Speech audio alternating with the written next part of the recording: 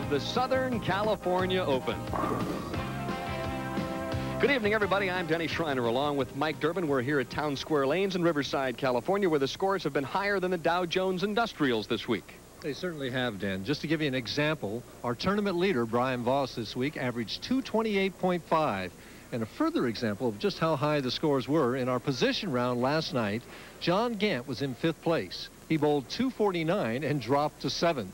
And in that same position round, our top 8 players averaged 247. So, Dan, if we get scores like that tonight, our viewers are going to be in for a treat. And time now to take a look at the participants on tonight's telecast, starting with unknown Dave Arnold out of the number 5 spot.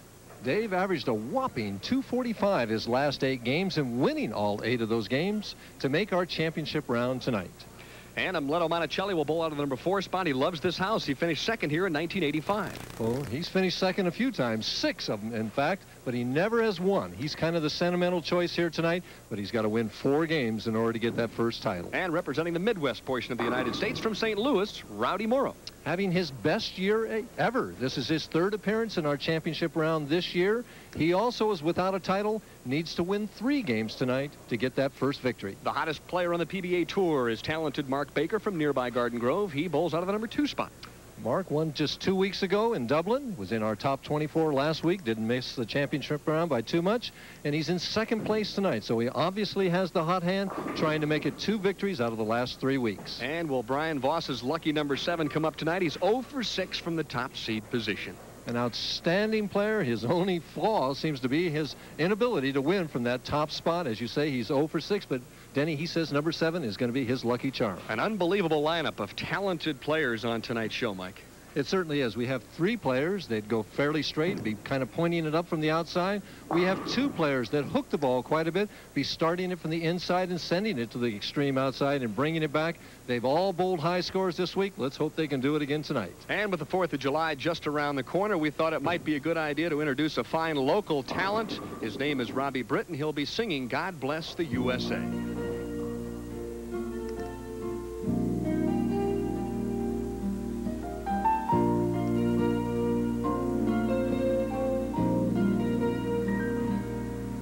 If tomorrow all the things were gone I'd worked for all my life, and I had to start again with just my children and my wife, I thank my lucky stars to be living here today, 'cause the flag still stands for freedom and they can't take that away. Proud to be an American, where at least I know I'm free. And I won't forget the men who died, who gave that right to me. And I'd gladly stand up next to you and defend her still today. 'Cause there ain't no doubt I love this land. God bless the USA.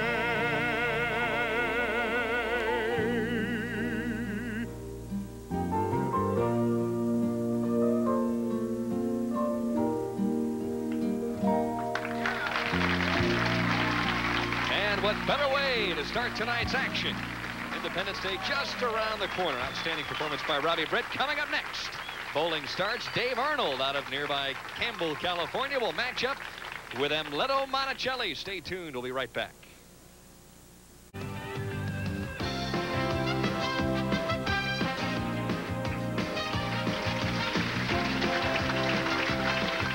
And welcome back to Active West Town Square Lanes in Riverside, California. There you see 25-year-old Amleto Monacelli, 5'8", 150 pounds, and Mike Durbin, he will generate some hit, won't he?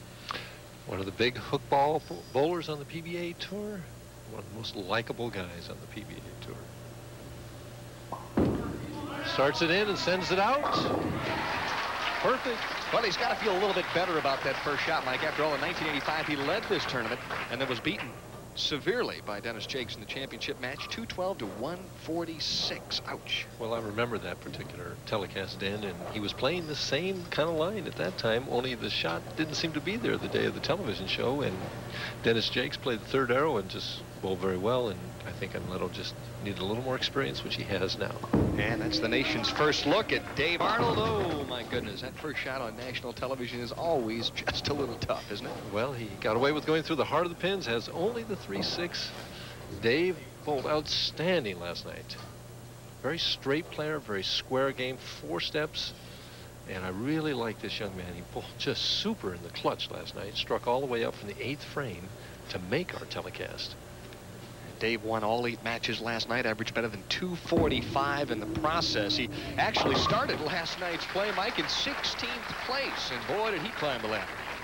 And when he got to that 10th frame last night and he struck out, I asked him, you know, what was going through your mind? What were you thinking about? And he says, I was just thinking of making the shot. That was the only thing in his mind, was to make a shot. And he defeated John Gant, 257 to 249 in that position round game to go from 6th to 5th. So the scores were very high indeed. Very tall at 6'3", 175 pounds. And he's a little lost, a little high the first time, a little light the second time, and I think that's just nerves. The lanes are a little bit tighter today than they have been. And by that I mean that the ball's not hooking quite as much as it has all week long. So you kind of got to point it up just a little bit and soften the speed just a little bit. Dave supplied the finest match play record of our television finalists throughout the week. 16 wins, 7 losses, and 1 tie. Actually won his last 9 matches. He'd like to win number 10 in a row here. The first one tonight, very calmly, very coolly, though, shoots the cross alley spare. Well, he feels a little better now. He got 2 spares underneath his belt. He can sit down and watch Amleto go to work. Amleto finished 7th here in 1986. He has finished twice in 2nd place this year and 6 times overall in his career. He is way, way overdue. Right hit carries. Well, that little double reminiscent of Jim Harvey's 11 consecutive strikes last year, and he ends up shooting the 297. Amleto, 5 steps. Watch this open shoulder right there. The ball is turned all the way back around. Look at the head. Now watch his arm as he comes through. Then his arm will actually be bent at the bottom of the swing. Comes right in here, and it's bent there. It's not extended, and he lifts hard with the fingers, hits the ball on the upswing, and as he follows through, as Nelson Burton Jr. said, he looks like a guy pulling a lawnmower string. Well, he ripped that one on the left-hand lane. Flush again on lane 45, and Monacelli is off to a very quick start. He is perfect through 3 frames. And Dave Arnold, as Billy Whaley used to say, is getting his baptism under fire tonight. Trails by 22 already. Dave, in his 3rd year as a PBA professional, career earnings $38,577. Only bowled 7 tournaments last year and won $17,000. I thought that was outstanding. Oh, you're not kidding. That. Hey, $2,000 a week, that's pretty solid. Better shot. I know you were very impressed with this young man last night, the way he stormed through a very talented field. Well, one of the reasons why is he has such a solid game. And we can see it's a 4-step here. He pushes the ball and steps at the same time. The ball goes into a pretty much of a free swing. He's got a nice long arm. The ball is actually just a freckle late in his timing there. Gets it pretty close right here. Nice, neat, deep knee bend. Good follow through. On balance. Left arm out there. It's a nice game. Can't go wrong with that game. For the double. Oh! The old splice-o-matic there in the 4th. So Arnold bounces right back with a double of his own. He trails by 12, and there you see Amleto. He is lining up, getting ready, perhaps for strike number 4.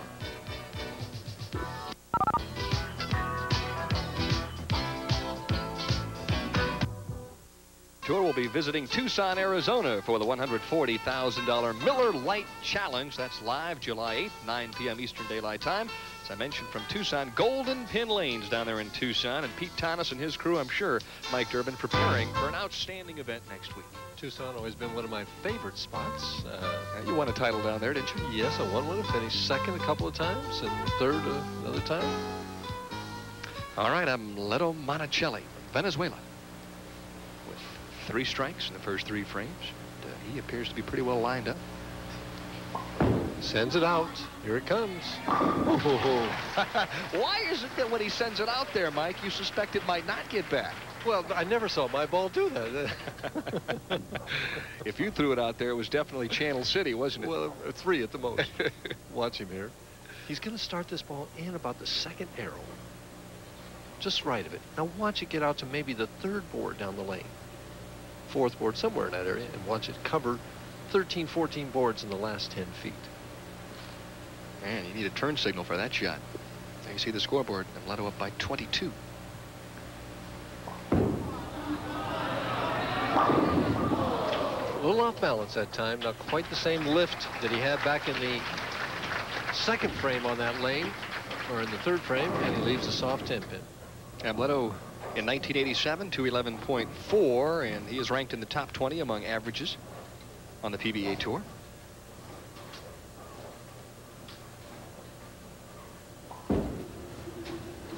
Has the spare. Really, a player, Mike, that runs a couple of times a day, is in excellent physical shape and really works hard on his game. Most people out here think that he is the hardest worker that we have out here as far as taking care of himself, doing exercises, meditation, practice, everything that it takes, staying away from the party life to be a successful professional bowler. So he'd be the James Brown of the PBA Tour. I guess. Hardest working man in show business, of course. All right. For 3 in a row. Good turn. Just didn't get that 10 pin out of there. The lane's just a hair tighter today, and he wasn't quite as long with that follow-through. In watching him bowl last night, Mike, I just got the impression, he just kind of reminded me of a young Dave Sutar. Everything, nice flowing motion, never changing expression, same thing every single time, no matter what happens, come back, make the spare. Throw every ball in the pocket the same way Sutar did. Tall, sure. Head straight, solid. Has the spare. Dave Arnold, only 23 years of age. He is the Bambino on tonight's telecast. Of course, Brian Voss is the old man of the crew, and he's 28. Well, you know I have a son, 23, don't you? Mm-hmm. I wasn't going to say anything, Mike. And there you see Dave's grandparents on hand this evening, Robert and Irene Hall. They're obviously very excited. Be more excited if he was ahead by 22. Well, he's still in the match. He's found the pocket.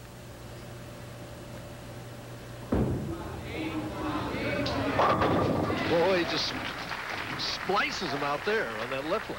Well, Dave's highest finish, PBA-wise, earlier this year in the AC Delco Classic, where he ended up 7th. And as we've mentioned, this is his first appearance on national television, representing himself very nicely. Back, meanwhile, to Amleto Monacelli.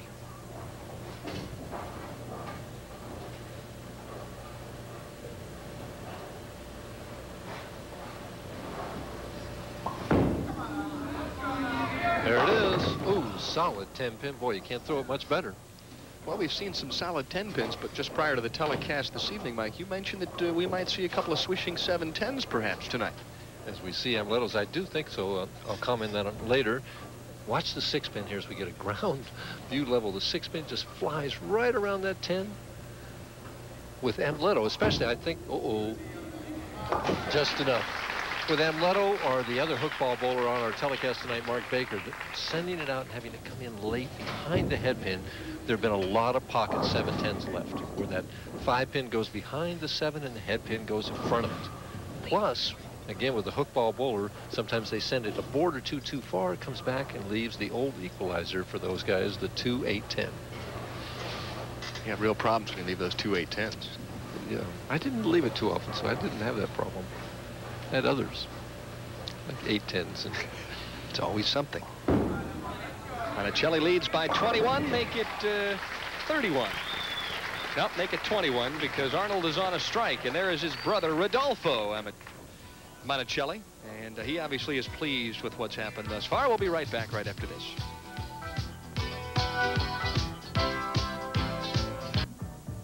Slender Dave Arnold out of Campbell, California. He trails by 21, but he's working on a strike in the 6th.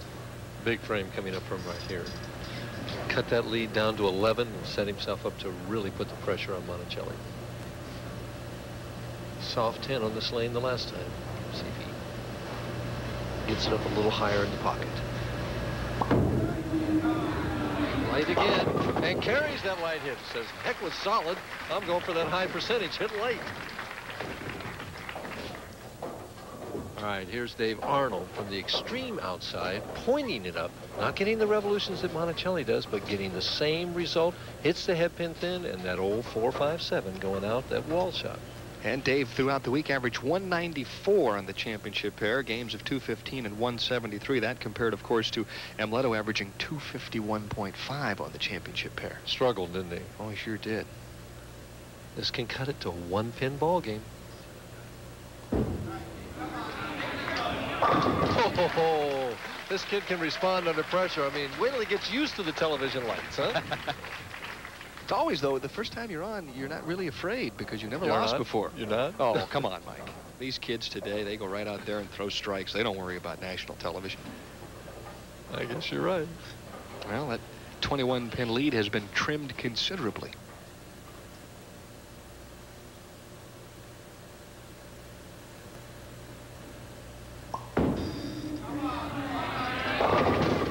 He says if you can hit him thin and carry, so can I. Boy, beautiful strike shot there, but I'll let you go ahead and take this, Mike. With this unusual style. The hand turns all the way back, and then it's a snapping motion right on through. The ball over about that second arrow goes scooting on out to near the channel. Carries the light head. Now the big ninth frame. Up by 11, can bump it right back up to 21 with one more here. Every ball in the pocket so far. Boy, somebody yelled, come on, almost too soon. Almost before he threw it, but it didn't seem to bother him. I was going to say, Mike, getting back to one point, Amleto's throwing a lot of strikes here, but last night, if you can believe it, he picked up the 3.479 and then went out the rest of the way and shot 280, and that kind of vaulted him onto the show. It really did. It was in the second or third game of the evening round. Well, that was We'd unbelievable. hardly even seen that split left. We happened to be sitting right there, and then he made it. Well, brought down the house. Dave Arnold, once again, will try and answer the call, answer the challenge. Well, the phone is ringing. Let's see if he can answer it.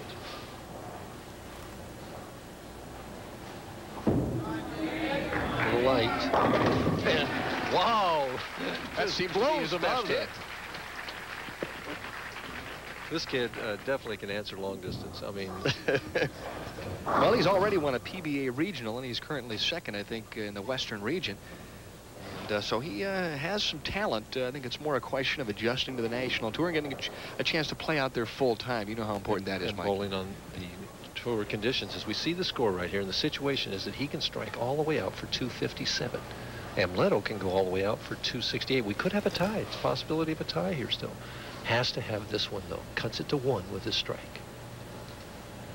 In his favorite lane, right there. Oh, perfect. Nothing seems to disturb this kid, I'll tell you what. He's looking over at the score now saying, well, what's the situation here? I know I've thrown a lot of strikes, but... And he has. He's got 5 in a row going. This is to take the lead, then, for the first time in the match. And this puts him in the 250s and makes Amleto strike in the first ball in the 10th. No, he's only made 2 top 24 finals this year.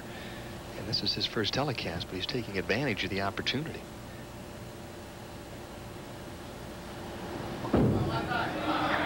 Light knocks that 10-pin out of there. Those are the same hits that he had last night in the 10th frame, that half-pocket hit. And when you see that 10-pin snap out of there like that, you know that the bowler had good finger lift, because that's what knocked that 6-pin will tell you. When it lays in the channel, you didn't quite catch it. This is important here, too. The strike on the fill ball gives him the full count of 257. He's up by 9 pins. If he gets this strike, he forces Amleto to get 2 to beat him.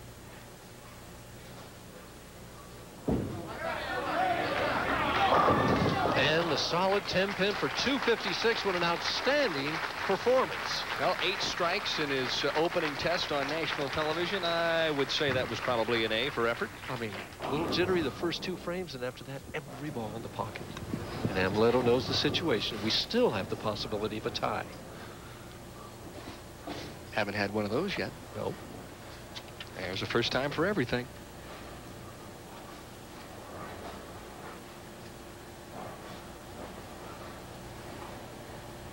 Little extra time.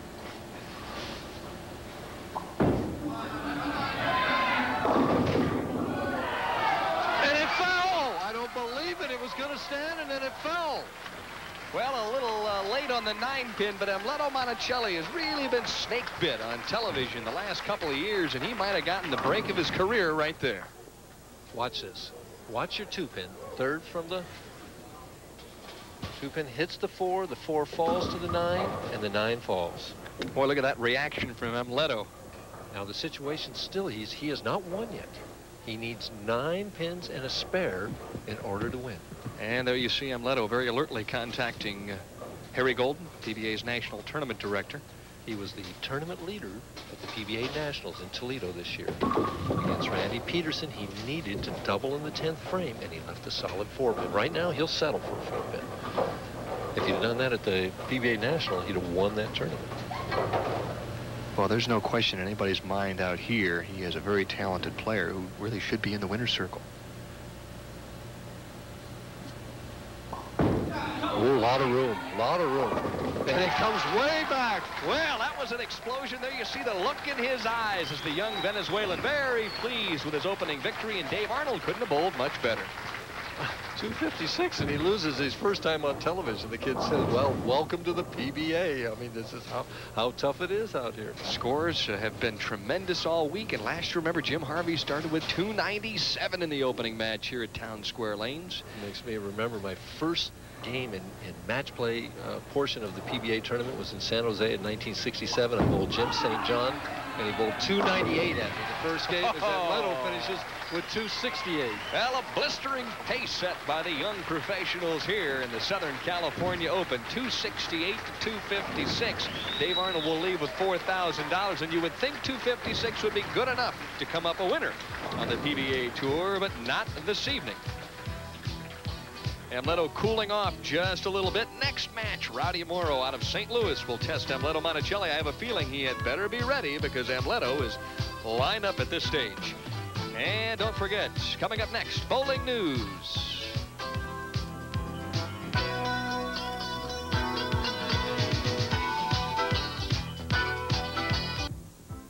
Welcome to this week's edition of the Bowling News, and tonight we'll start off with some highlights of the 68th Annual Women's International Bowling Congress Championships, which were held earlier this year at Earl Anthony's Bloomfield Bowl in Hartford, Connecticut. Some outstanding scores. Robin Romeo and Laura Grant teamed up to roll a record 1328 in the doubles. Romeo shot 688. Grant added a fine 640 series to set that brand new mark. And another outstanding feat came when Linda Kelly of Union, Ohio, authored a perfect game. Only the third 300 game recorded in WIBC tournament history in some 20 million tries. Some people never know when to quit, and rightfully so. Take Ethel Brunick, for example. Ethel rolled games of 103, 111, 127. Well, that's not too bad for someone who has a 109 average, and who also just so happens to have been born before the turn of the century. That's right, Ethel is still striking at the tender age of 99. And there's a first time for everything, including your first 600 series. Luann Stavola eclipsed the 600 plateau earlier this year in the WIBC, capturing her first ever Division II singles title. Speaking of record performances, top female pros Lisa Wagner and Pat Mercatante dialed in the all-time best women's doubles score in bowling history. The talented tandem averaged a whopping 251, plus en route to setting a brand new standard at Red Burnham's Bradley Bowl in Windsor Locks, Connecticut. Time now to get caught up on the latest PBA regional results. Down in the southern region at Titusville, Florida, Curtis Odom was the winner. And then, of course, back east, Arnie Goldman, a former PBA touring pro, used a big 290 game down the stretch to come up a winner in Cranston, Rhode Island. The recently concluded collegiate bowling season provided some outstanding team bowling. And here's now a look at some of the top programs in the country and the way they stacked up in 1987 as rated by the BWAA. The Shockers of Wichita State accrued nearly 260 points, while San Jose State and West Texas State currently filled out the top three. And as you can well see, Wichita State dominated the collegiate ranks this year. WSU collected 260 points and finished a strong number one. The Big Ten was also well represented in 1987, with the University of Minnesota Golden Gophers nailing down the number 5 position in the final rankings.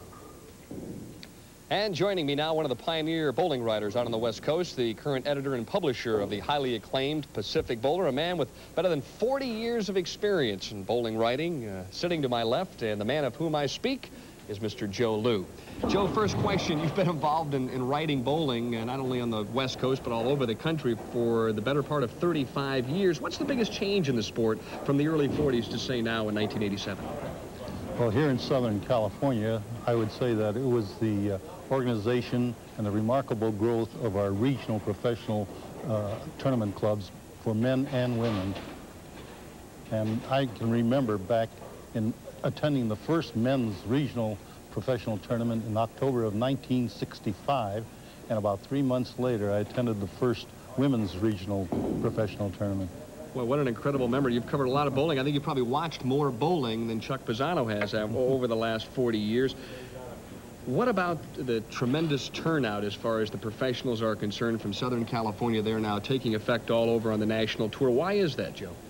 I think it's because of the experience that they've gotten in our regional professional tournaments, and then before that they started in the junior program, and we have a very, very strong junior program out here in Southern California. As well as the other club bowling. There's a lot of club bowling now out here in Southern California, isn't there? That's true, and I think we have probably more than maybe 15 different tournament clubs for amateur bowlers, and they bowl every week, week in and week out.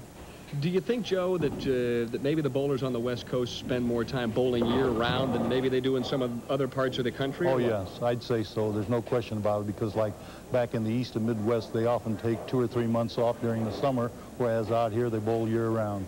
Joe, keep smiling and do me a favor. Write bowling for another 25 or 30 years at least. I'd love to. Thanks to Joe Liu for stopping by. Mike Durbin and I'll be back to compare statistics here in Riverside, California, right after these messages. The bowling news. Joining me now, Mike Durbin. And Mike, without further ado, lots of money on the PBA tour, so let's update the folks and find out who is needing an accountant this summer. Okay, we're going to take a look at the top 10 money winners. We see that same name, Pete Weber, on top, with McCordick in second, Ballard third, Randy Peterson in fourth, and the great Marshall Holman at $86,000. Dave Ferraro, who just missed this week, is sixth with Walter Ray. Tom Milton, who's nursing a sore arm. Brian Voss, our tournament leader tonight, at $61,000, and Amleto Monacelli at $58,540. That same name, Marshall Holman, leads our average parade at $218 even. Pete Weber right behind him. Dave Ferraro bowling steady all year long at $215 plus. Mike Albee, the top lefty right now, at $215 too, and David Ozio at almost $215. Some other big names, Mark Roth in 7th place, Walter Ray right there in 8th, Randy Peterson in 9th, and Rowdy Morrow rounds out the top 10 at 213.8. If you like to see 10 in the pit, lots of strikes. The fans this week in Riverside certainly got their money's worth, because the pros really threw some strikes this week. Well, there were a lot of strikes this week as the pros scored high. Brian Voss, our tournament leader, averaged 228. We had several 300s and a few 299s. So, Denny, there were a lot of strikes out there. You probably could have thrown a few yourself. But all those solid 10s, come on now, I could never make the 10 pin. But what about some of these numbers? Look at these numbers. Well, we see that all of our players this week, that's all 160-man field, averaged 210.15. The right-handers, 211, almost 212. Well, the lefties didn't fare as well this week, a little less than 200. What you needed for the cash was a 215.33, and to make the top 24, a whopping 222 average, Dan. Our best match play record, however, was by a left-hander, the only one in the top 24, John Gant, had a record of 17-6-1, and he had 36 consecutive 200 games. Along with the high averages, we also had some high games. Here's our 300 list, headed up by Mark Fay. Steve Jarls had one, Jeff Rickles, and Doug Wallace shot a 300 in the PTQ. Some 299s by Mike Edwards, good-looking Bill Swanson, and Del Warren. Mike, I know through the years you were a proponent of medium average scoring tournaments. Certainly this week, the highest scoring tournament of the year. At one point during round number 3, Mark Fay averaged 261 for 6 games. What are your thoughts about the high scoring events? Well, that's an awful high score when you can average 261 for 6 games. I never could keep up with that kind of scores. But this week, the players were able to play more or less toward the outside part of the lane where they could swing it toward that channel and get it back. And they didn't leave a lot of the solid 10s and the solid 8s that sometimes you do leave. And whenever these guys can create that area to the right and have good carry, you're going to see high scores, Denny. Well, hopefully we'll see some more strikes here this evening from Riverside, California. That does it for this week's edition of the Bowling News.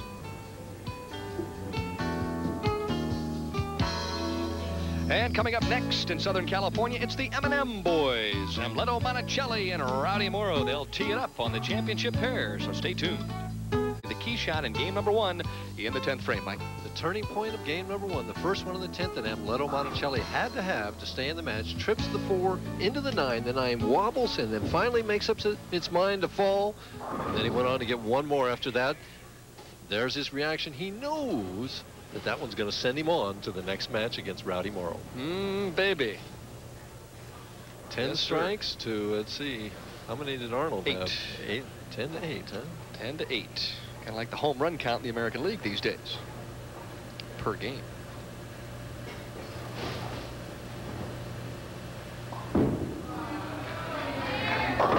No letdown. Well, Amleto picks up right where he left off, throwing strikes. What a disaster he had here in 1985. I wonder if he's thought back at all to that 146 game.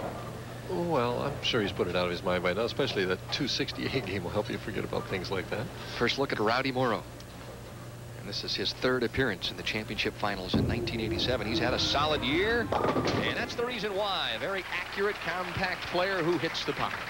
Well, he made the championship round in Las Vegas tournament, then he made it later on in Baltimore. In both tournaments, he bowled good games, but he got off behind right away, made a big comeback. In one of them, he left a 10-pin and missed it. The other one, he left a 4-pin and missed it. So we'll see if that repeats itself here. There you see 25 years of age, 213.64 overall, and that ranks him 10th on the PBA average list. He's definitely making his mark on the PBA Tour. He's been out here a while.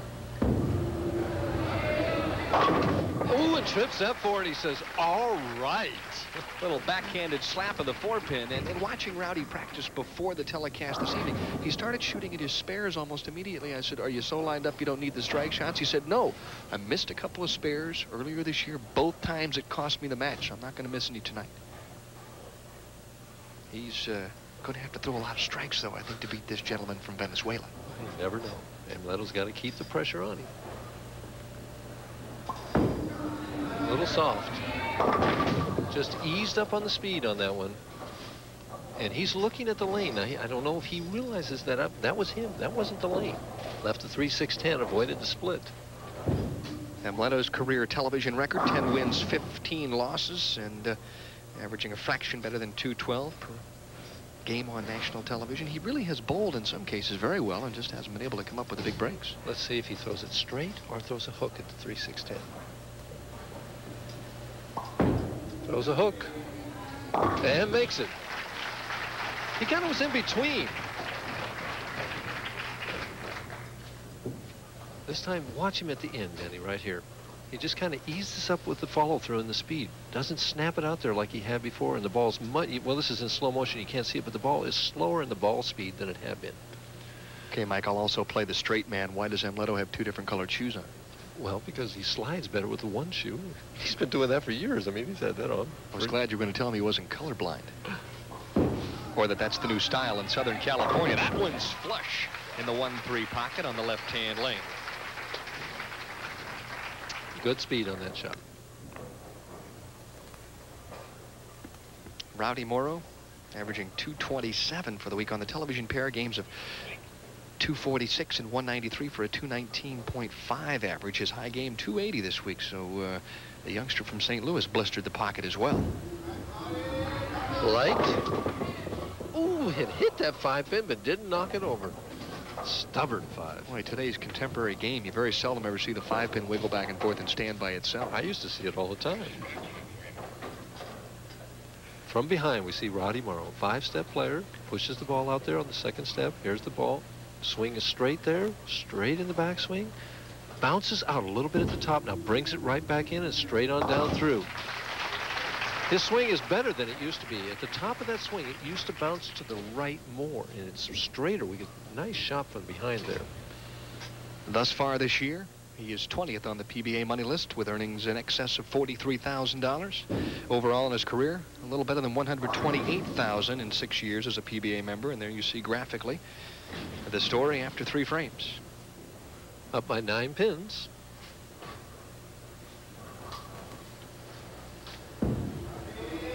And, ooh, the solid 10. When I think Rowdy thought he had all 10 that time as he kind of backed up and took another look, and that was a solid 10. That pin always seems to be there.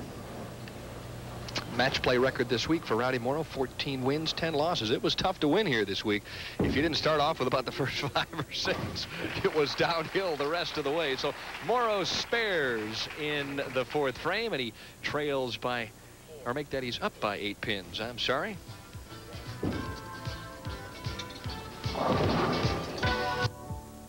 And there it is, the beautiful Miss Riverside, 1987, Tiffany Harmon, gracing us with her beauty this evening. That's prettier than a 1-3 pocket strike, isn't it, Mike? Yes. Even for the title? Even for the title? No, not for the title. Well, no offense, Tiffany. See if Amleto keeps his speed up this time. He gives it a little more room. Gave it the room. Here it comes. Oh. Amleto's interesting as he goes to the foul line. It's a wandering path a little bit. He drifts to the left and then throws it back to the right. And you get a look at it right here. See where he's standing? Now watch him go to the left here. But Mike, they always teach you don't drift either way. Well, Amleto's just an athletic performer. And he comes back and then just sends it further to the right. A lot of time a lane will be hooking more and he doesn't really move. He just drifts a little bit more and throws it a little further right.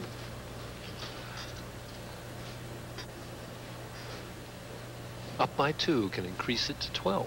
A lot of lift. And the light hit. Yeah, he's starting that lawnmower once again. Boy, when he gives it that whiplash, it's like crack the whip. Remember that game you used to play when you were a kid? Yes, I do. Wow. He revs it up when he does that. He sure does. Turn on the afterburners. But Rowdy Morrow, who doubled to start the game, would like to come back here in the 5th and keep a little pressure on Amleto Monacelli, who is really freewheeling it at this point. And perfect. Big shot coming up for Rowdy right now, Denny, because psychologically he needs to strike here to keep the pressure on Monacelli. In the match play portion of this event earlier this week, Amleto Monacelli defeated Rowdy Morrow in a very close game, 210 to 205.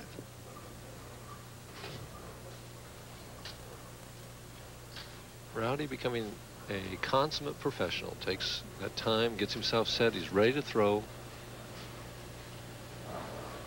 A lot of speed, and it didn't hold. Short with that follow-through, he had good speed, but it just wanted that shot so badly, and he left a solid 10 on that lane the last time, that you have the tendency to just squeeze it up there a little bit tighter to make sure it carries, and then you go through the nose a little bit high. Well, he hasn't won on the national tour, but Rowdy does have 6 regional titles to his credit, so he knows how to win. It's just a question of putting yourself in that position enough times to get the job done. That's true, but winning on the national tour is different than winning the regional. It's just there's something extra special about it. Not that it isn't difficult to win on the regional program, it is, and you don't have, a lot of times you beat the same guys. But it's just that prestige that goes with winning on the national tour, and of course the Firestone Tournament of Champions goes with it too. Monacelli looking for the 4-bagger on the right-hand lane, cut that one a little short, but kept the speed up, and boy, once again, solid in the pit. Amleto is just freewheeling it right now. As long as he gets that ball to the right a little bit, it doesn't hook early, and it's going right to the 1-3 pocket. Cute story earlier this year, Amleto made the finals at the Showboat in Atlantic City, and he loves to jog and run. Had his Walkman on, and he was running out, and got about 8 miles out from the hotel and realized that he didn't have time to get back for the show, so he jumped and took a cab. That's dedication. Boy, I'll tell you, that's called thinking in a pressure situation. What if he didn't take any money with him?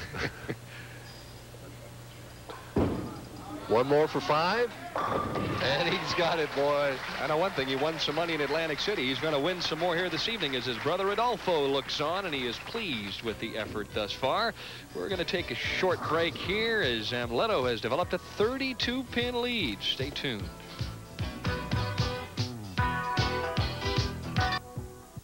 We're back at Active West Town Square Lanes in Riverside, California. And we're live, and this is the finals of the Southern California Open. Rowdy Morrow knows exactly where he is at and knows what he has to do. And that strike, light, and the dinner bug. He lost that ball in the downswing, didn't get the lift, and he's in big trouble right now. He's falling further and further behind, and when a guy's doing nothing but striking against you, and you have no reason to think that he's not going to continue to do that, it really puts the pressure on you. Switches balls for the third time at the spare, right at it, and chops it. And this match is pretty much history right now. Rowdy right now, if he goes all the way, his potential 223, 47 pins down, throws this dark ball at the 2458. Those pins are 12 inches apart, and that's why you can chop it just like that. Not to bring up a sore point, but Rowdy is 0 for 3 on national television, and although he's averaged 214, he's yet to break into the winner's circle, and you can almost see him out there. You try so doggone hard to get the job done, and some nights it just doesn't want to happen. Well, winning that first game on television I know can be tough. Winning a game on television a lot of times can be tough. As I told you one time before, I went from 1972 to 1979 without winning a game on television.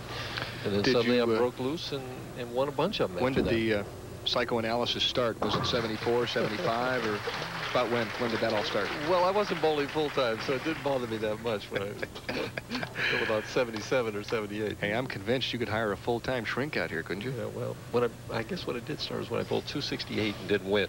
So, well, that'd send you to the couch. Amleto with a commanding 47-pin lead. Just needs to keep the ball in the lane, basically. Keep his concentration up high. Lack of speed again. Just a little lapse of concentration and not keeping that speed up. Mike, describe Amleto's game a little bit. He holds the ball up high, but then brings it down before he really starts to move. Well, with Amleto, again, it's all natural athletic ability. Obviously, he didn't read how to bowl like that in a textbook, but he is just a natural athlete. He was a great soccer player, and he does it all on instinct and natural athletic ability. Would you compare him at all to, say, a player like Mark Roth, another guy who is a real field player? Because a lot of times Mark will take 7 steps, 6 steps, maybe 5. It just depends on, I guess, what feels good at the time. Well, I think Amleto watched Mark as he was growing up, as we see another replay of his unique style and that hand opening up that shoulder wide open, which you don't recommend because it's so hard to get it back closed. Let's see if he closes it up. He got it all the way back. Question is, will he be able to do that when he's 35?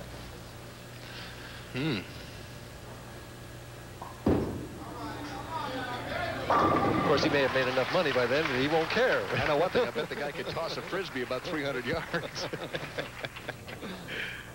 Oh, he's an interesting guy to watch. Really one of the most well-liked players out here. And I think, although you want to see each and every player that makes the telecast win a tournament, I know there are quite a few folks pulling for Amleto Monacelli. Well, if Rowdy Morrow doesn't strike on this ball, Amleto doesn't even need to show up for the 10th frame. Well, that's a solid professional shot, bouncing back in the clutch. And even though it's always darkest before the dawn, Rowdy Morrow with an excellent shot there in the 9th frame. Rowdy's potential 213. Right now, Amleto has 208 if he doesn't throw another ball. So, again, he must strike here in order to keep it even somewhat interesting. Rowdy, the top seed earlier this year at the Fairlanes tournament, and lost there. So it's only a question of time before this guy ends up with a PBA national victory. There you see a shot a little high, leaves the 4 pin. Well, he's going to finish 4th here, get a good paycheck, and go on to Tucson, Arizona next week and hope to do better there. And he'll collect $5,000 for his efforts this week. Not a bad week's work. Nope, and when you consider the fact that he's already made 43, he's just shy of $50,000, by far and away his best year ever on the PBA Tour. And he's got almost half the year left, so Rowdy could make a good $75,000, $80,000 this year, or maybe even more. Well, he bowled so well last night. As a matter of fact, he defeated Brian Voss, I should say, in the position round game last night. Was too far behind at that stage, but boy, he started with the first 7 last night. This guy can bowl.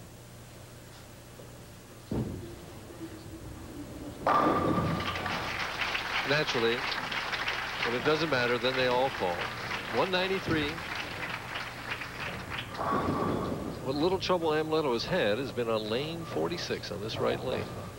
Well, Amleto started with a 268-256 victory over Dave Arnold in game number 1. If he strikes out, he'll shoot 258 in game 2. Is it the room? Spins don't have a chance. It's definitely a case of overmatch. Well, he threw 10 strikes in game number 1, and he's got 8 here in game number 2 thus far with 2 shots left. Be 10 and 10, huh? That's kind of a nice average, don't you think? 10 strikes a game. You'd love to get that kind of run, Dan. Yeah. 10 a game, boy, we'll take it. X marks the spot.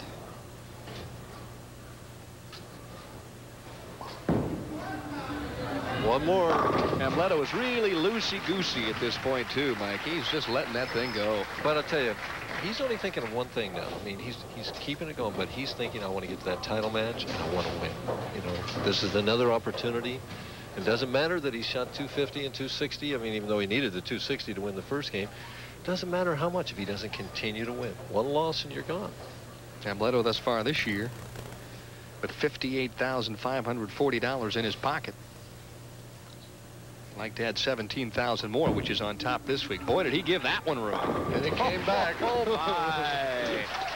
Racing back for a dandy of a 258 game. Amleto Monacelli red hot here in Riverside, California at Active West Town Square Lanes as he continues to blister the pocket.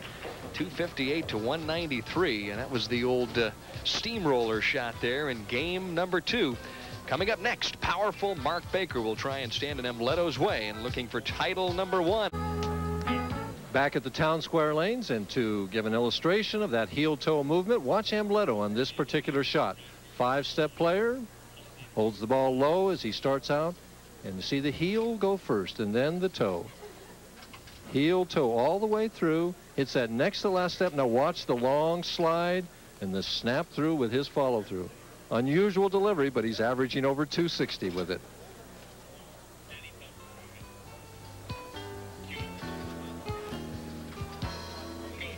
And don't forget, coming up next, oh my goodness, what an outstanding semifinal match. Amleto Monacelli and the tall one from Garden Grove, California, who won just 2 weeks ago, Mark Baker. 25-year-old Amleto Monacelli is averaging a blistering 263 for the opening 2 games. He'll bowl in the semifinal match against Mark Baker in just a couple of moments. But standing by now with our tournament leader is Mike Durbin. He along with Brian Voss. Thank you, Danny. And here we have Brian Voss, who is our tournament leader tonight. And Brian, just a few weeks ago, we saw you bowling in Las Vegas. You needed a double in the 10th frame there to get your first, or not your first title, but to get your first doubles title with Les Zykes. You got the first one and left a solid 10. Have you recovered from that, or are you still having bad dreams? Pretty much. You know, I'm disappointed at the result, but pretty pleased with my performance. It's tough enough to make a good shot, but when you need it to win a tournament, I feel like I did my job, but just a little disappointed in the result. I felt like you did your job, too. I thought it was going to strike. I've got to ask you about this. You're 0-6 from the #1 position, and here you are right back again for the 7th time from that #1 position. What's going to make number 7 different for Brian Voss? Well, you know, the last few times I've been on television leading a tournament, I feel like I've performed pretty well. In my opinion, things are going to even out. Everything happens out here on tour. You get bad breaks, you get good breaks, but they even out. And eventually, that's my attitude. They're just going to even out, and I feel like it's going to happen today. So 1 for 7 sounds like pretty good odds for you right now, huh? That's right. That's right. Okay. You've got Mark Baker going over there, throws the big hook ball, won 2 weeks ago. You've got Amleto Monacelli averaging 263. Would anyone you want to bowl? Well, you know, I'd prefer to bowl Amleto because he hasn't won, but on the other hand, he's averaging 260 right now. Both players are awful good. I really don't care who I bowl, but I think it's going to be a tough match, whoever I bowl. One last question, 45-6. Are you going to finish first or last? I'm going to watch this game and see how the players are bowling on each lane, but, you know, I prefer to throw the last ball, but if it's an advantage to finish on the other lane, that's what I'm going to do. Brian, good luck to you tonight. Maybe you can get that first win from the #1 position. Denny, back to you. Thank you very much, Mike Durbin, and don't forget, this summer, it's the LPBT Ladies Pro Bowling Tour, 6 weeks of summer tour action. And of course, 6 weeks in the fall. It begins on July 27th. Geez, it's not that cool outside. I'll be joining Leila Wagner for the commentary this summer. And the first tournament's in Lake Charles, Louisiana. So stay tuned for LPBT action. But now let's return to Southern California. There you see a handshake between Amleto Monacelli and Mark Baker. Monacelli averaging 263 for the opening couple of games. Is going to take a moment or so to step back until a few of the technicians reset the lights. Amleto obviously doesn't want to be disturbed here in the opening shot. And Mike, you're sprinting very nicely from the approach back up here to the booth. Well, we're going to find out which one of the big hookball bowlers is going to be in that title match. Amleto Monacelli has struck 20 out of a possible 24 frames. Pretty good percentage, huh? Yeah, I like his What's chances. that, about 80%? Over 80? Oh, excuse me, it's 21 out of 25 now. Well, do you think he might have a shot at Nelson Burton's 4-game record? Wait, he's not thinking about 4-game record right now. He's thinking about. He's thinking about how do I beat Mark Baker. Why is it that we always project and get these people into trouble like that? We should never do that. And all the fans at home are saying, "You're jinxing him. You're jinxing him." That's right. Okay, that's it. I won't say any more. Here it comes. And leaves the 10. And as big and powerful as Mark Baker is and how he can overpower a lane, he doesn't hook it quite as much as Amleto. Smiling Mark Baker, 26 years of age. Thus far in 87, averaging just a little better than 214 from nearby Garden Grove. Just a couple of weeks ago, he won the Kessler Open in Dublin, beat David Ozio in that title. Picks up the 10-pin. That was title number 3 for Mark, but a couple of years since he had won. He's been rejuvenated. He finished 8th last week in Seattle. He's right back on the show this week. So the big fella from Garden Grove is starting to get things on the ball. And we watched him this week. He had plenty of opportunity to blow his cool and lose his temper, but he didn't do that. He kept himself under control and made his comeback. He struggled in the first few games last night, but bowled well at the end. Loves to bowl in Southern California. Make no mistake about that. He's had an outstanding record in this neck of the woods, and imagine he's going to have to pull out all the stops to beat Amleto Monacelli here this evening. And there you see the determination on Mark Baker's face. He realizes he's in for a dogfight tonight. Well, Mark's goal is to be the best bowler in Southern California history, and there have been an awful lot of good bowlers come out of Southern California. Something bothered Amleto. I don't know exactly what it was.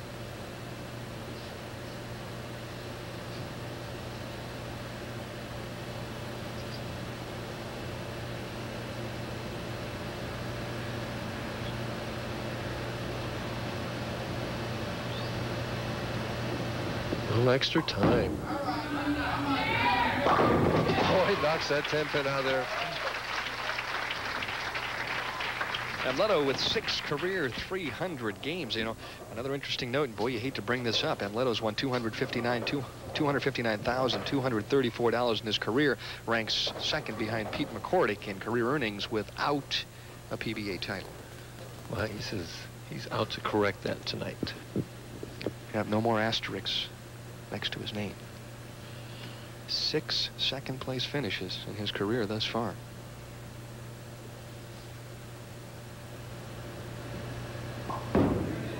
Four 3 and the 10-pin. 6-pin went whistling around the 10 that time. Well, just didn't have the power to knock it out of there that time. The ball came in very late behind the headpin. And when you're coming in from that steep of an angle, a lot of times you will leave the 10. Thus far for Amleto, stats for 87, 3 TV finals, 7 finishes in the top 24, and 13 cashes in 17 events. At the 10-pin. No problem. Well, he's got a wealth of experience. He's had 16 appearances on national television, so it certainly couldn't be the fact that he's nervous. Obviously, I mean, 260, 250, he's not too nervous right now. Mark Baker has really bounced back. Had some back problems over the last year or so, some spasms and problems with ligaments, but they appear to be out of the way, and this time Baker pulls up a little shy and pulls up the reins, and I don't know if the grip wasn't good in the bowling ball or if he started too quick. I think that he felt it slipping off his thumb as he went into his downswing and dried his hand.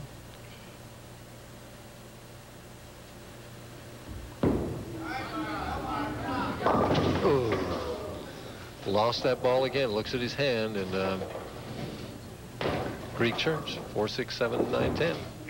Well, obviously, he was uncomfortable from the very beginning with his grip. Right, he never got comfortable on that shot at all. And here he goes. Over about the second arrow, but you see that follow through, so how short it was? Looked like he lost it on the way down. Mike, might that be a good tip for the league bowlers? If you feel uncomfortable with your ball on the way to the line, to stop. It's awful hard to stop. These pros have such great concentration, but should you, or should you just continue to throw the shot? Well, I think he did the right thing. He stopped and reset himself, but it didn't do any good. He still got an open and wound up with 44 in the third. It is awful hard to stop. I know many times that I'd make my own delivery, and I'd be thinking that something was amiss on the way to the line, and I'd go ahead and throw the shot when I knew I should have stopped. So hard to do that, though, once you get the momentum going.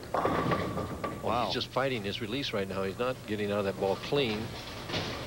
Almost got none on that one. That was almost a long straight shot there. Yeah, he was very fortunate to get 8. You know, it's amazing. Mark told me during practice, he said, Denny, the lanes are a little tighter than they were throughout the week. He said, you know, I wouldn't be surprised if I threw a gutter ball tonight. And he almost did there. Converts the spare, but obviously he is struggling while Amleto Monacelli is bowling very well. Amleto leads by 25, pondering his future here in the Southern California Open.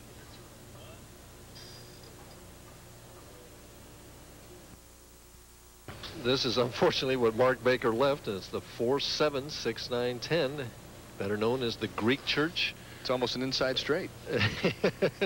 You wonder where the ball went. There's not a big hole there, right?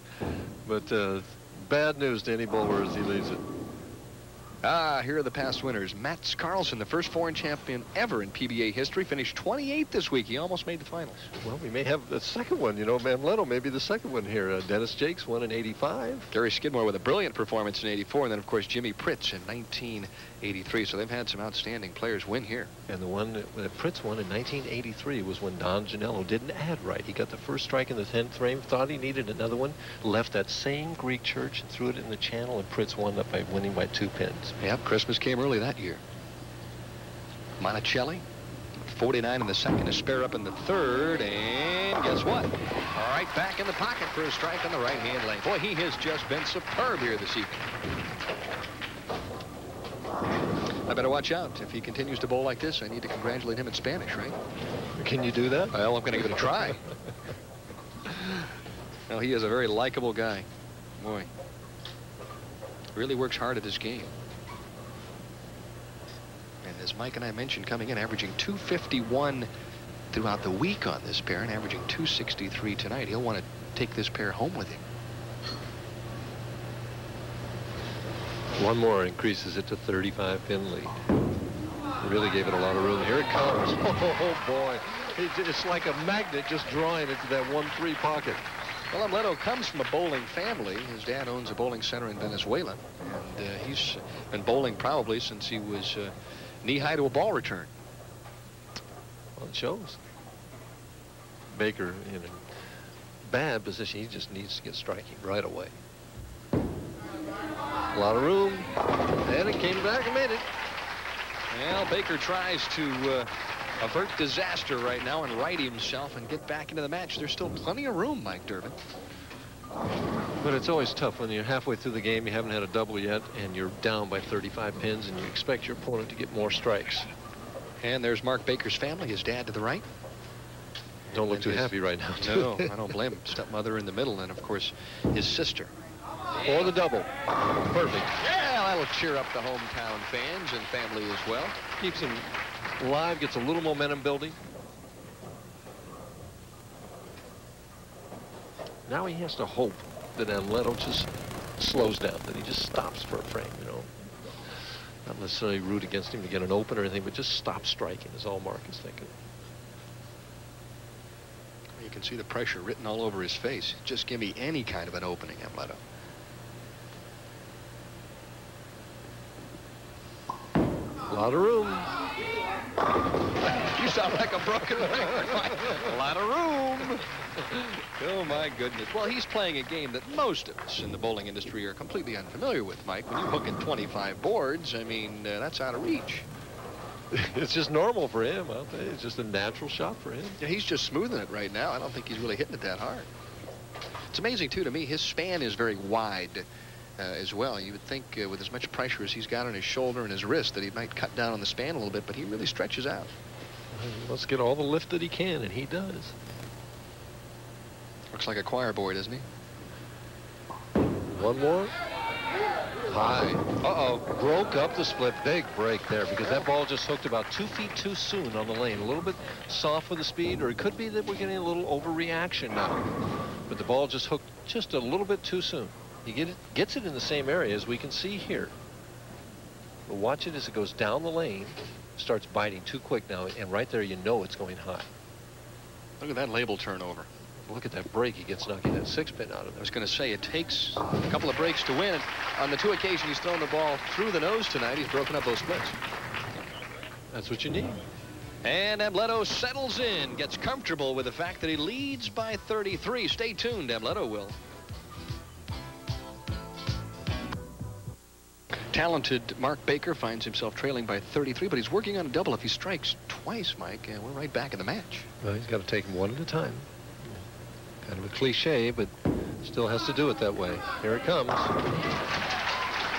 Baker can strike. When he gets himself together emotionally and gets his emotional stability right there, he can throw a lot of strikes. You just can't throw a bowling ball any more powerfully or better than this. It's a very muscled swing, but he gets it right in time with heavy fingers. The ball finishes hard right over that 17th board at the pocket. All 10 pins in the pin. Mike, would you compare Mark Baker to perhaps a player like Jim Godman? Similar. One more. Is it going to fall? Yes. Woo! A little delayed reaction on that 7-pin. Yeah, a little hand slapping there. High-fiving himself almost that time. The vibration from the slap knocked it over there at the end. As he comes in very thin, gives it a lot of room. He says, hurry, ball. And the head pin hits. I don't know what pin that was, whether it was the 8 or the 4 that knocked that 7 over. It means business. So a 4-bagger. Now it's a 13-pin game as Amleto steps up in the 8th.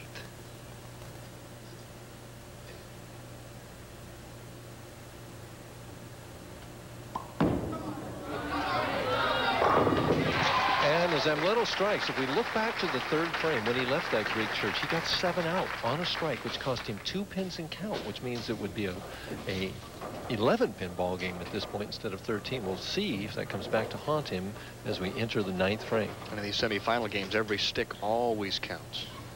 And ironically enough, right now, as Monacelli has been ahead in this match all the way, if Amleto does not strike on this ball, Mark Baker can strike out and lock him out. Don't think that Mark Baker isn't aware of that. Well, look at those eyes. Wow.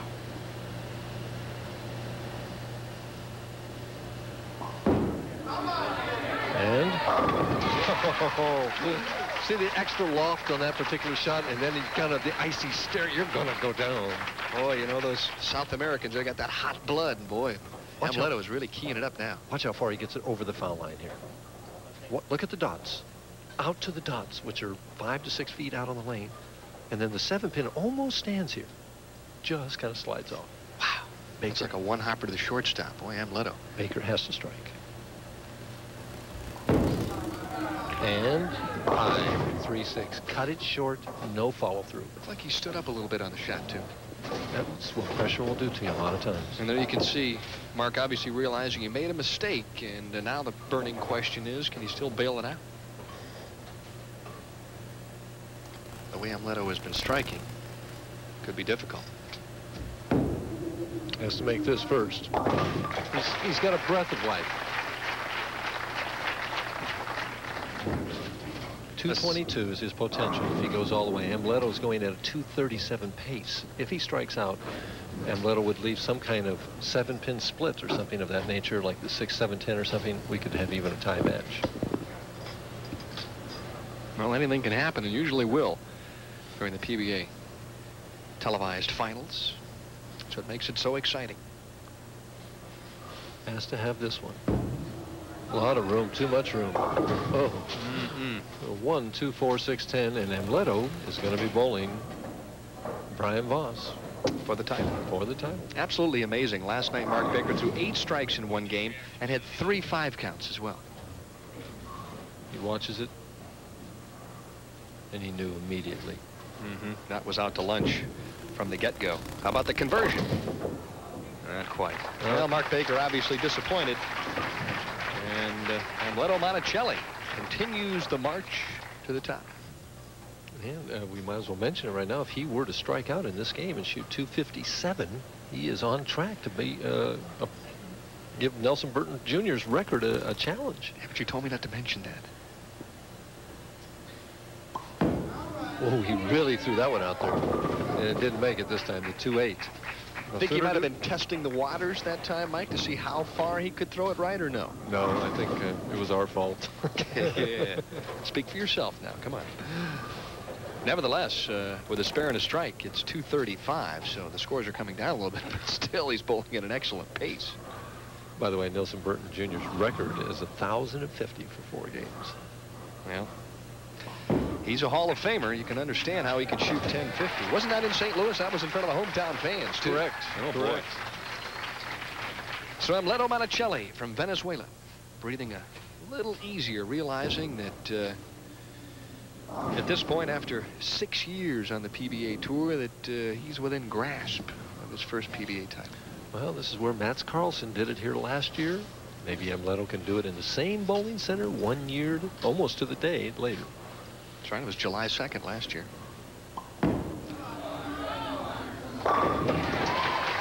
Well, that was Rip City on the right-hand lane, so a 40-pin victory, 235 to 195, and that's the third straight player that Amleto Monacelli has disposed of here at Active West Town Square Lanes in Riverside, California, as he is in the hunt in search of PBA title #1 here in Southern California. And coming up next, he'll be matched up with the tournament's top seed. There you see 235 to 195. Amleto Monacelli is about as hot as you can get. And the title match coming up next. There you see him. Brian Voss, the top seed. He's 0 for 6. Will tonight be his lucky night? Stay tuned. Boy, Mike, some great bowling throughout the week. These are the guys who didn't quite make it to the show, but boy, they had big weeks. And Dave Ferraro, who's been bowling super all year. John Gant, as we mentioned, bowled 249 the last game and still failed to make it. Randy Lightfoot had a whopping 290 his last game, and he of the big hook, Jimmy Keith. Matt Serena had a good tournament, a name from the past. And as you look on down the list, oh my goodness, Mark Roth, who made the show last week, finishing up 12th, and John Odrabanek at 15th. 16th, Wayne Webb, Bill Straub in 17th, Mike Edwards in his 7th consecutive finals, and there's a name that we've seen before, Marshall Holman 19th, with Ron Palumbi Jr. in 20th. And rounding out the top 24, Art Trask and Frank Ellenberg battled it out for that 24th spot. Frank just edged him in the clutch. And coming up next week down in Tucson, Arizona, it's the Miller Lite Challenge, $140,000 worth, July 8th. And, of course, the following week will be in Austin, Texas for the Austin Open, July 15th. Of course, live on ESPN. Looking on down the line, the Hammer Open in Edmond, Oklahoma on July 22nd, July 29th. The Kessler Senior Touring Pro Doubles Classic for the first time from Green Bay, Wisconsin. So we'll head to Packerland, Mike Durbin. Last time I was in Green Bay, I think it was either 67 or 68. That was almost before Marshall Holman was born. And speaking of the inimitable Marshall Holman, you're looking at Brian Voss pacing, getting ready for the title match. But Marshall Holman, who finished 19th here this week in the Southern California Open, will join us in the broadcast booth. Marshall, welcome. Thank you, Denny. Pleasure to be here. And we'll get your feelings about the title match. I know that you've had some success in Southern California. What about this tournament individually, Marshall? Well, I've made the top 5, I think, twice here, Denny, but nothing really big. This is going to be a fun match. You know, we've got Amleto, who's had a problem winning. We've got Brian Voss, who hasn't won from the lead position. I know how both of those people feel. It's going to be a good match. Okay, let me put you on the spot real quick. If you were bowling and you were the top seed, which one of these two guys would you want to face for the title? Which would you think you might have a better chance with? Well, I'll tell you, I have faced Amleto and beat him from the top seeded position, and I've lost to Brian Voss from the top seeded position. So I guess maybe Amleto. All right, here we go. Brian Voss on the left-hand lane. 28 years of age. And it's interesting, Brian said that he liked to have to throw the strike, so he's picked to finish on lane 46, figuring that if he has to throw that clutch double, he can do it. Well, that's the way to start. Well, he's got him dancing on the deck on the left-hand lane, and boy, that's got to relax you a little bit, Marshall, to start off with a strike. Absolutely. I like to get off to a good start. I don't like to have to throw the strike late in the game. I like to get it out of the way very, very quickly. Amleto Monacelli shooting .761 for the opening 3 games. Needs 289 to tie Nelson Burton Jr., so he better not miss too often. Don't count him out. Well, he can't miss from here on out if he's going to do anything with the record. You know, when Brian starts the match like that, there's a calculated risk when you choose that way to start first, that your opponent opens up with a double, and suddenly, before you even can wipe your glasses, you're 10 pins behind. Marshall, what's your normal philosophy there? Do you like to start or finish? I like to finish first and let the opposition have to make the shots. See, all the great ones did that. Weber, that was his philosophy. Sure, Marshall's won 20 times, including 2 Firestones, so he knows how to win. Amleto Monacelli trying to learn how to win on the PBA Tour, though. 0 for 6 second-place finishes. And well, he says, I can't start any better than that. Well, characteristically, Marshall, this has been a high-scoring house. Why? I think you know, it's a combination of the good lane service and the PBA lane maintenance people put out a kind of shot that both right-handers and left-handers can score pretty big on. It's a very, very accommodating surface. Most of the players played out this week as well, right, Marshall? Yeah, absolutely. And when you play the outside trajectory, you get the big carry. Voss needs the strike to stay with him. And does. Oh, we're in for a dogfight here, Mike. Voss really, the last couple of trips from the top-seeded spot, has bowled pretty doggone well and just come up empty-handed. As there you see Brian Voss. Yep, they like to call him Cupcake out here on the national tour. We're speaking of the ladies, of course. A very popular figure. The unfortunate times that you're speaking of is in Cleveland this year. Brian was the top seed, and he struck out in the 10th frame to force Ferraro to do the same, and Dave Ferraro did it, and then he needed a double in the 10th frame to win in Las Vegas. Got the first one and left that awful 10-pin. Awful from his standpoint. Light breaks down the 2-4-5 for only the 2-4. A little more speed and loft and not quite as clean a release that time. Do you think perhaps maybe he got a little bit keyed up after the first 2 shots? Absolutely. Now watch it here. The thumb just doesn't get out real clean. He gets it way out on the lane, almost to the dots, and it breaks late. No or very little turn. Easy spare. Brian told me in the practice session before the telecast that he was going to have to stay nice and slow. If he got a little quick with his feet or quick with the ball, it was going to sail on him, and I think that's what happened there. Well, the lanes are a little bit tighter today, and that's exactly what he's trying to do, but sometimes it's hard to do under that kind of pressure. Oh, absolutely. I think Amleto is really needs to get these next couple of strikes and put the heat on Brian early. Well, there you see the graphics. 3 straight victories for Amleto Monacelli, and all in convincing fashion.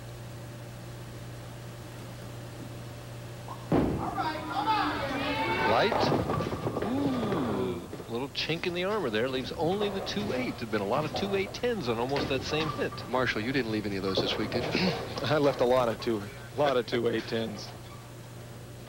Amleto trying to root it on up there. Now he's just hoping to avoid a split. A little concern there on that face, isn't there?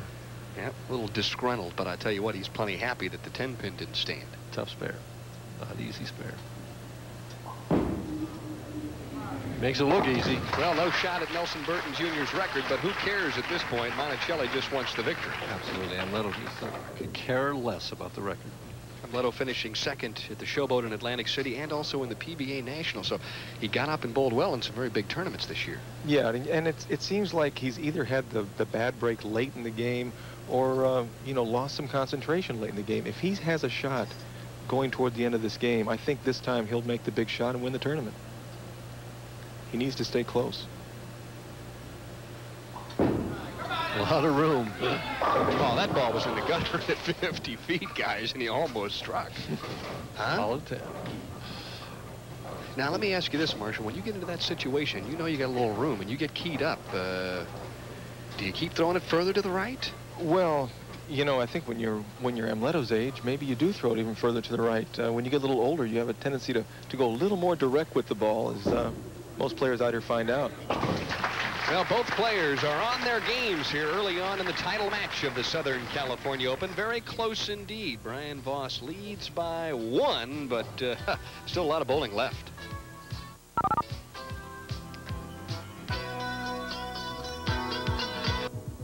Back to live action. Brian Voss ahead by a pin, bowling in the 4th, and it's nail-biting time here in Southern California. And we should mention that somebody's bad luck, or whatever you want to call it, jinx or whatever, is going to end here. Brian is 0 for 6 from the top spot, and Amleto has 6 seconds, so somebody's going to end that 6. And had the 2-8 and leaves only the 2-pin. Our guest here tonight knows something about that awful word jinx, don't you, Marshall? Well, absolutely. I went a couple of years, 20, 21, 22 shows in a row where I never won, and it does start to wear on you for a while. Now, I don't know if Brian got a little nervous or if the oil is carrying down, but that's a couple of light hits on this right-hand lane, and I've always said the toughest shot to throw is right out of commercial, and he came in a little light. Oh. The interesting thing, Mike, about Brian Voss, rather than adjust with equipment, isn't he the kind of player that normally will do so with hand release or perhaps speed? Isn't he more apt to make that kind of an adjustment? Definitely, Dan. He's learned to do that in his game since he came out here. He used to miss a lot of spares when he first came out. Then he started learning how to make spares by throwing harder and straighter at him on the PBA Tour. He's really refined his game. Then he hooked the ball quite a bit for a while. Now he's more like a straight shooter nowadays. He's not getting that great big hook, but he's sure getting the results. And we're even Steven now through 4 frames. Remember, he wants to stay slow. And that's the result when he does.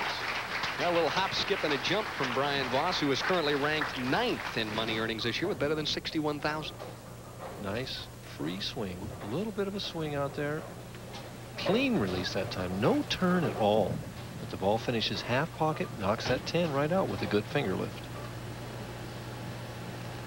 Amleto needing a strike to stay even. Came up light the last time on this lane. He'll probably just throw it a little wider. Just like that. What a beautiful shot. I'll tell you, he's got such a dynamic release. And, you know, he's never won, but he doesn't seem like he's scared. Marshall, back in the old days, you and Mark Roth were obviously the biggest hook players on the tour. Now you got players like Baker and Amleto. I mean, Marshall, you're turning into a straight player out there. I've definitely become more of a middle-of-the-road player, and, you know, fortunately, things are still going well with my game, but, boy, I don't hit it like these young guys do. Is it intimidating to bowl against a guy like Jimmy Keith? It's fun to bowl against a guy like Jimmy Keith, especially when he shoots spares.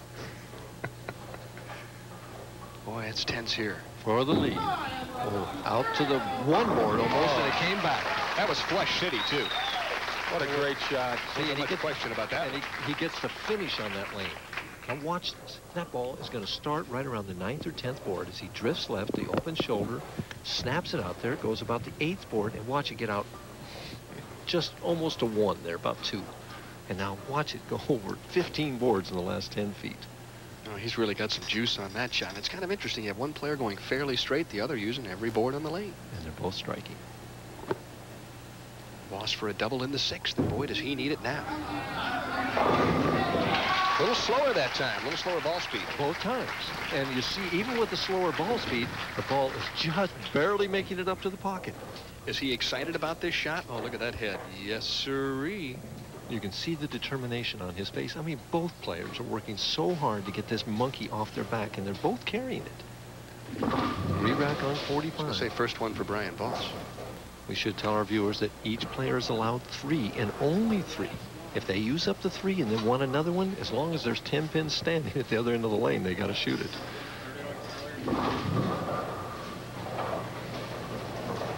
Is this a double re-rack? A double re-rack. And Brian Voss has used up his 3.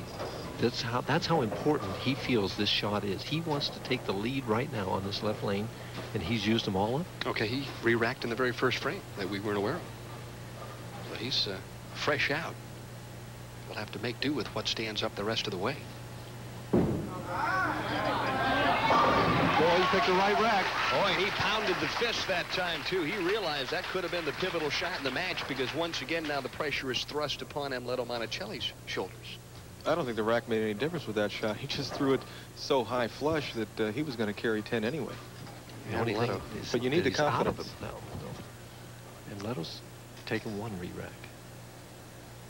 Down 10, 7th frame.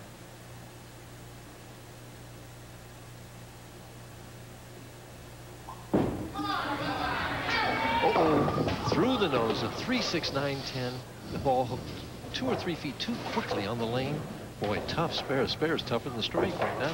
And there you see Amleto shaking his head. He knew instantly that he did not get the projection on the shot. Let's see it.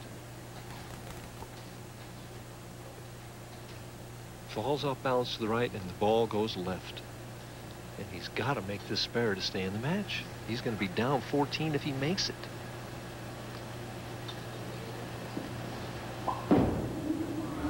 And doesn't make it, boy. And Amleto has done that. That's his first open frame in 4 games, almost 4 games now. But it couldn't have come at a worse time. It was a key. It was a key shot. He needed that shot to stay even with Brian. And you know, now he's really dug himself a big hole. But Marshall, it's not over. Marshall, how does your mental game change between a semifinal game and a title game for your first match? Well, you know, if you've never won before, it's a very, very big difference. You know, not just winning the difference between the first and second place prize money, but you know, Firestone and all that goes with it. So it's a big, big mental load. Well, Monacelli will try and scratch his way back into the match, gives it plenty of room, and strikes on lane 45. So never say die to the youngster from Venezuela. Well, the way he's hitting lane 45, if he can get a strike on 46, he's still potential 231. Right now, Voss is going in a 227 clip. So the old adage, it's not over until the fat lady swings, is still going here. But Brian is up 26 pins, and he wants to really slam the door on him right now. And he loves this bowling center. He finished 3rd here last year. He lost to Dave Husted in the semifinal game.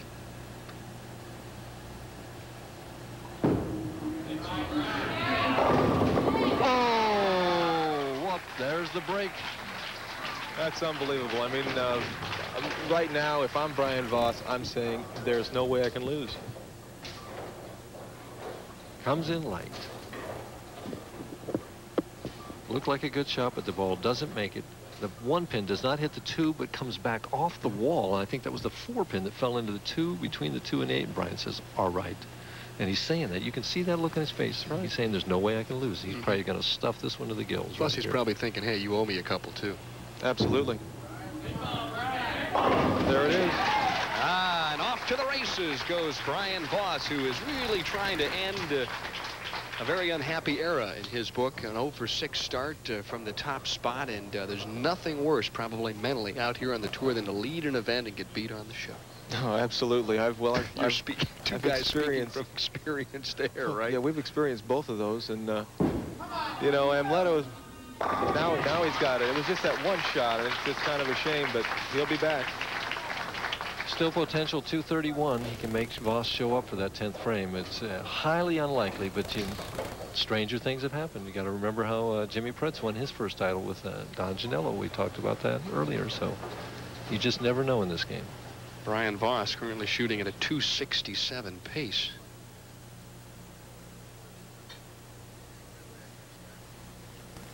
Got to have this one to have any prayer. And he does. Boy, it's amazing. Just one errant shot. He can wind up with 9 strikes in this game and almost be shut out in the 10th frame. One more, though, puts him in the 230 bracket. It would force Brian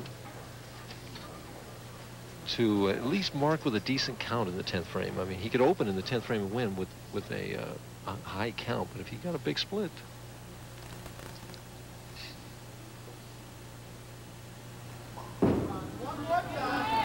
Nope. Well, that ends it all together. Brian Voss is going to be our Southern California Open champion, and Amleto has got 7 seconds now.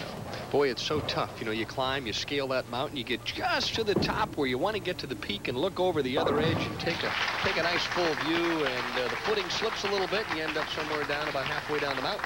I know. Poor Amleto, you know, he's bowled so good so many times, but you know, he needed to make a good shot in the 7th. He came up short. Brian got the break that maybe he's deserved of, because he has had a lot of tough breaks. And now it doesn't make any difference. He's happy. He's won from the top seed, and I'm sure he'll probably do it again.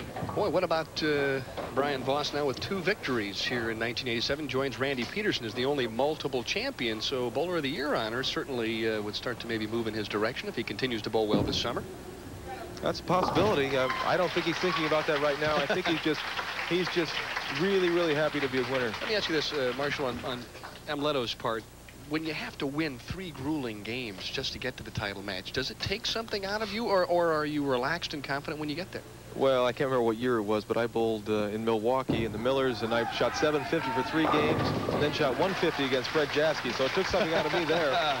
Well, there you see Brian Voss gets the handshake. The fists are clenched, 245 to 219, and you can see the relief on his face. He has accomplished the goal that he was after, Mike Durbin.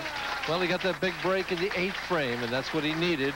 Without that, it has still been a real tight match, but he's had so many bad breaks in that type of situation before that he was right when at the interview he said that they were going to even out, and they did. So in your mind, that open in the 7th was the key to Brian Voss's victory. We'll be back to chat with Mr. Voss and talk about the Southern California Open victory right after these messages.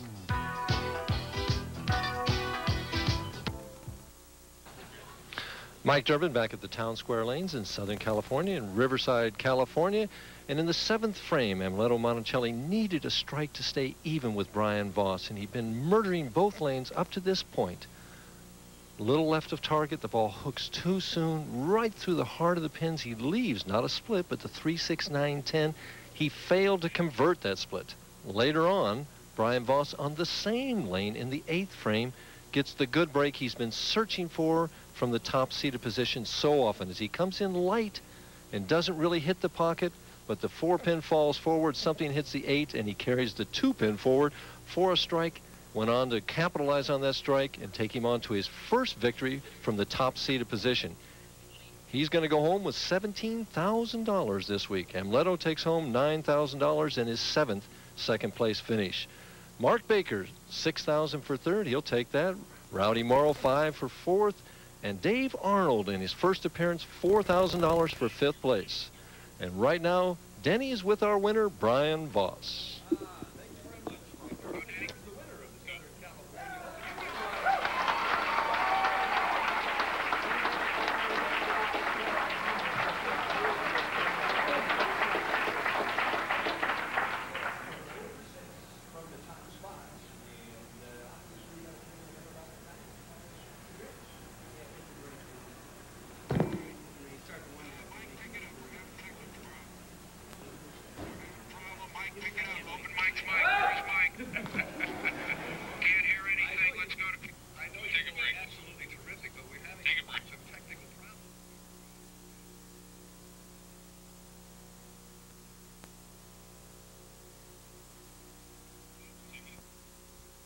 We had a couple of technical difficulties, but what the heck, Brian Voss is all smiles. He had no problems whatsoever in winning the Southern California Open. You were 0 for 6 from the top spot. Certainly that had to be in the back of your mind, but you came up victorious this evening.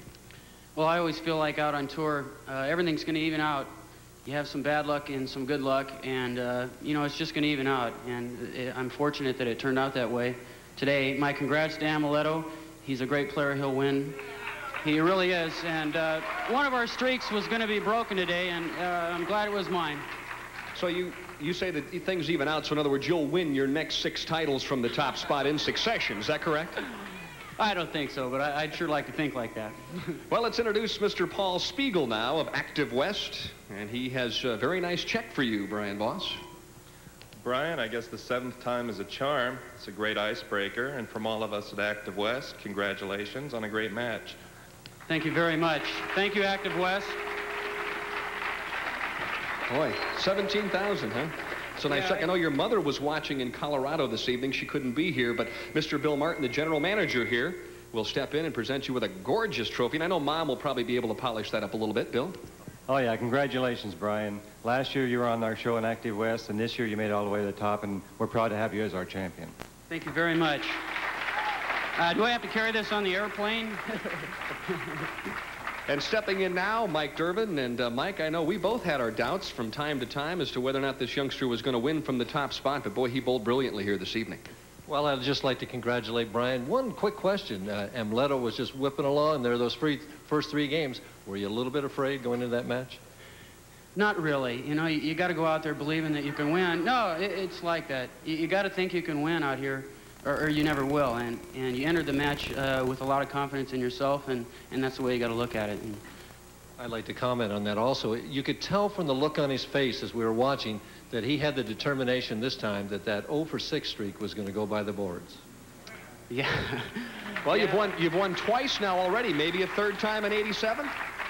Well, certainly that's in the back of my mind. I feel like I'm in contention for Bowler of the Year, and I hope that today will have kind of a snowball effect, and I'll win a few more. And of course, you'll be bowling next week in Tucson. Next week is a good tournament for, I think Miller's our sponsor once again, and that's a big tournament. Yeah, I'm looking forward to that. And they got plenty of money on top. It's $140,000 worth, but this is the Southern California Open winner for 1987. How about a final round of applause as we say goodbye from Riverside, California.